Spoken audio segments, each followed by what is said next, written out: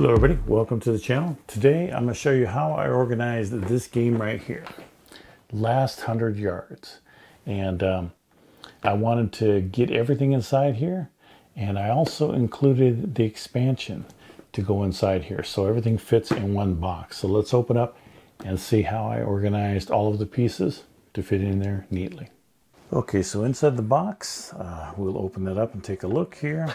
And you see that we have 3 trays here, and I color coded these, but I have the black for the Germans, and this is a good tight fit there.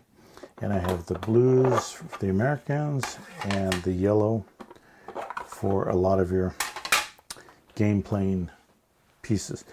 Now, this particular one is height set up so that you can add the expansion that came out for these. So you can add the mission pack number 1 here. So you can have this inside here and still have all of these fit correctly. Now what I've done is I have a tray for each one of these, and you can set up each squad or each platoon, each squad to different columns.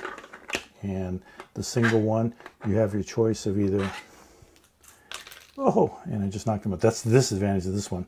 The advantage is you can pull stuff out easy. The disadvantage is that they do fall out if you bang it real easy, and it's sort of a little flexible. But you do have the option of either one of these. So let me put all these back in here. Okay, with that back in, we'll set this back down. All these trays have a little slot here, and that's for this unusual size initiative marker.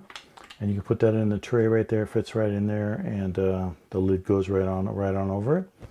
This particular tray, I made it so that once you pull out these pieces of what you're going to be using, you can use this tray to roll your dice. So you basically use it as a dice rolling tray and play the game. And all these go back in nice and neat. Makes it real easy to find whatever you need, pull it out quickly, and play the game.